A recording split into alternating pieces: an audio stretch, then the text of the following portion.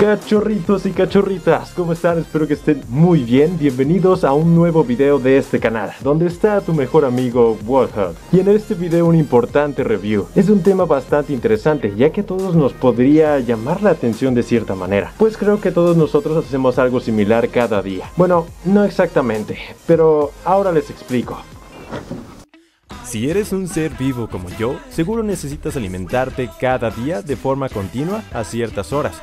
Prácticamente todo ser vivo lo necesita, pero ya que es tan necesario, usualmente optamos por que esta comida nos guste, aun cuando sabemos que estamos haciéndole daño a nuestro cuerpo con cada mordida. Pero, ¿qué pasaría si te pagasen por hacer lo que ya de por sí haces cada día? Eso sería increíble ciertamente, y en este video te hablaré de una persona a la que le pagan por comer. Así es, pero no es tan simple como parece, así que si quieres saber más, quédate en el video porque comenzamos.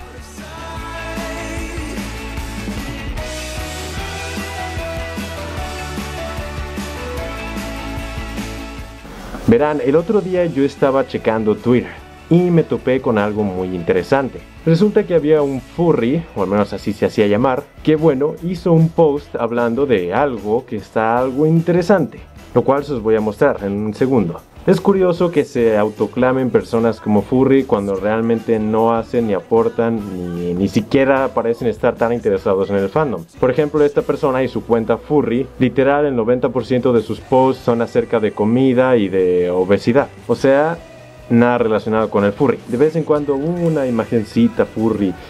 Pero estamos hablando de, no, yo creo que más del 90% no tiene nada que ver con el furry, honestamente. Sin embargo, sí que tiene algo de comunidad furry alrededor. ¿Por qué? Porque la comunidad furry suele ser la que siempre está apoyando a personas, a todo tipo de personas. No a personas como tal malas, pero sí personas que se quieren sentir mejor. ¿Por qué? Porque bueno, el furry fandom te puede hacer sentir más confianza en ti mismo. Bueno, esto le ocurre a muchas personas. No en todos los casos, pero sí en muchos. Y bueno, cuando me topé con esta persona que estaba haciendo estos posts, bueno, decidí que podría ser tal vez un análisis que probablemente nos serviría a todos para entender mejor este tipo de situaciones de las cuales no se hablan mucho, pero que están presentes en prácticamente todo el mundo. Muchas personas, o al menos la gran mayoría, sabemos que distintos países se han posicionado desde el primer puesto, segundo, tercero, cuarto, quinto en obesidad.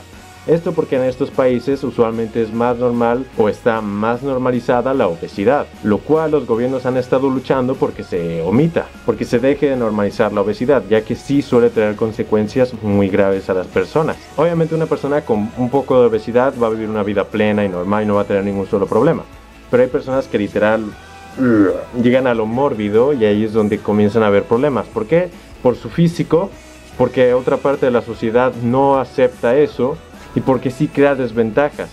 Y entonces vi el tweet de esta persona. Antes tenía su cuenta pública, ya no es pública.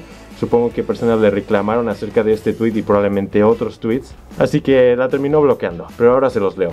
Por aquí va a estar. Básicamente dice: pero seguiré creciendo. De todos modos dudo que pueda detenerme. Y quiero ser mucho más grande. A ver, esto nos da para entender que le gusta tener algo de sobrepeso. No solo eso, sino que lo disfruta de cierta manera. Y tal vez te preguntarás, bueno, pero pues está bien, en tanto se cuide, en tanto coma sanamente, pero no come sanamente y es evidente que no se cuida. Ahora te muestro la imagen completa de esta persona. ¡Tarán! Si ven, ahí dice goals, en plan es un logro, lo logré, y es evidente que esta persona apenas si puede caminar en ese estado. O sea, evidentemente se encuentra en un estado algo malo. Que si la gente con sobrepeso se ve mal o no, eso depende de los gustos de cada persona. Actualmente, una persona con algo de sobrepeso es tan atractiva como una persona normal o como una persona musculosa. Todo depende del tipo de persona, ¿no? Porque hay muchas personas que no se fijan en el físico, simplemente se fijan en la personalidad de la persona.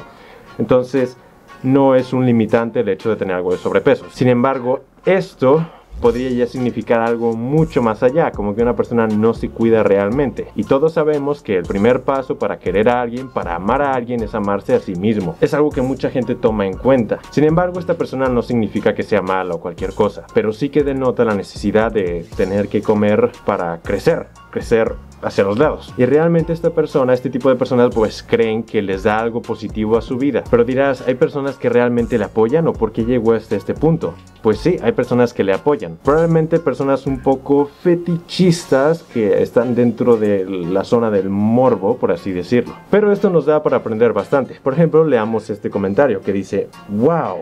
Está increíblemente atractivo. El incrementar la gordura luce bastante bien en ti. Aquí tenemos otro comentario, por ejemplo, y dice: estoy celoso. Celoso de lo grande que eres. Desearía ser así de grande. Y entonces le responde: pues sigue comiendo. Y le pone un montón de hamburguesas y un corazón. Ahora veamos de qué está celoso este tipo en realidad. Está celoso de apenas y poder caminar y eso. A ver, este es el tipo de cosas que el gobierno actualmente quiere que no se normalice. Porque durante mucho tiempo, por ejemplo, México fue el primer lugar, no sé si todavía lo es, perdonen, desconozco ese punto, pero por ejemplo, México durante mucho tiempo fue el número 1 en obesidad. Esto ocasionaba que mucha gente a temprana edad, lo cual le hizo tomar nuevas medidas al gobierno. Por ejemplo, una de las más actuales, que quitarían a los personajes de los envoltorios de golosina, lo cual no creo que ayude de mucho, pero tal vez sí, más que nada para los niños, ya que sí se dieron muchos casos de problemas en niños pequeños por obesidad. Pero a ver, vamos a cuestionarnos algo. ¿Es realmente malo que esta persona haga eso? Por un punto no y por otro sí. ¿Por qué? Porque esta persona puede hacer lo que le dé su gana. Realmente su vida, su cuerpo, entonces puede alimentarse tan mal o bien como le plazca. Y sobre todo si le pagan. ¿Pero por qué digo que le pagan? Bueno, básicamente porque si nos vamos a su Patreon, por aquí va apareciendo, ya que me di a la tarea de investigar, nos damos cuenta de que tiene más de 100 seguidores. Más de 100 seguidores que le pagan por verle prácticamente comer.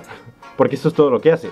Pero te preguntarás, pero ¿qué tan buenos han de ser sus videos? Probablemente sean tan buenos como esos videos de los chinos o japoneses que están comiendo sin parar. Y se ve bastante entretenido porque hasta te termina dando hambre y dices: wow, eso se ve bastante bien. Vamos a ver su video. Primero se sienta, comienza a comer algo, creo que es pollo o algo así, o pan. Luego abre una soda, comienza a beberla y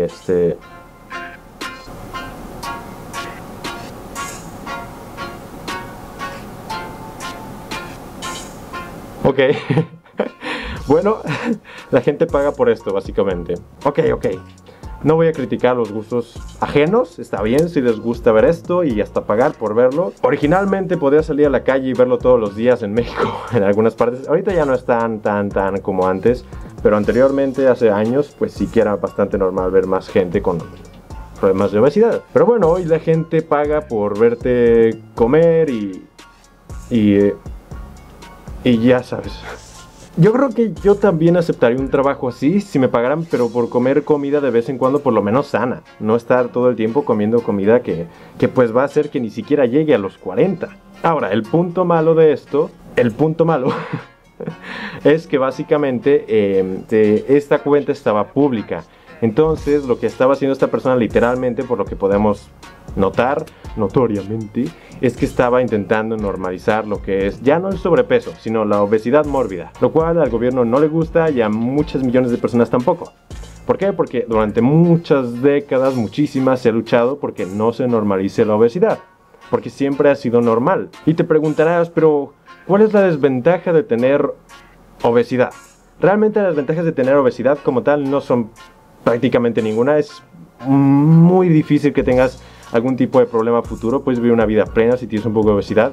Como dije también, no va a ser un limitante para que una persona se fije en ti, porque a muchas personas también les gusta ese tipo de complexión. Sin embargo, ya cuando una persona pues llega a un peso un poco más, por decirlo así, un poco más exagerado, porque todo en exceso es malo, como ya sabemos, sí que tiene bastantes problemas y son muy malos, a decir verdad. Ahora te explico cuáles son. Entre los primeros problemas nos encontramos dificultad para dormir, dolor de espalda y en las articulaciones, sudoración excesiva, intolerancia al calor, infecciones en los pliegues cutáneos, fatiga, depresión, aunque esta persona definitivamente no parece tener nada de depresión, sensación de falta de aire o disnea. No sé si han estado cerca de una persona con sobrepeso, pero usualmente suelen respirar bastante más, como a fondo. Son las personas que tienen realmente bastante sobrepeso, son las que suelen tener este problema. Entre otros problemas está la aislación social, o la más temida de todas, que es la diabetes, que puede ser grave o no tan grave dependiendo del caso, así como puede aumentar o bajar drásticamente el ritmo cardíaco dependiendo del estado físico y de salud de la persona. Y esos básicamente son los problemas principales de la obesidad mórbida. Supongo que después de que esta persona terminó unos cuantos posts más, terminaron llegando otras personas a reclamarle, lo cual hizo y ocasionó que esta persona dejara su cuenta en privado. Pero sí, en resumen chicos, si alguno de ustedes tiene algo de sobrepeso, está bien, simplemente aliméntense de buena manera de vez en cuando. No siempre estén comiendo comida chatarra. ¿Por qué? Porque te estoy viendo, sé que te alimentas mal. Te he estado vigilando durante mucho tiempo y sé que te alimentas mal. Deja de comer frituras. Tengo cámaras, ¿ok? Deja de hacerlo. Te estoy viendo.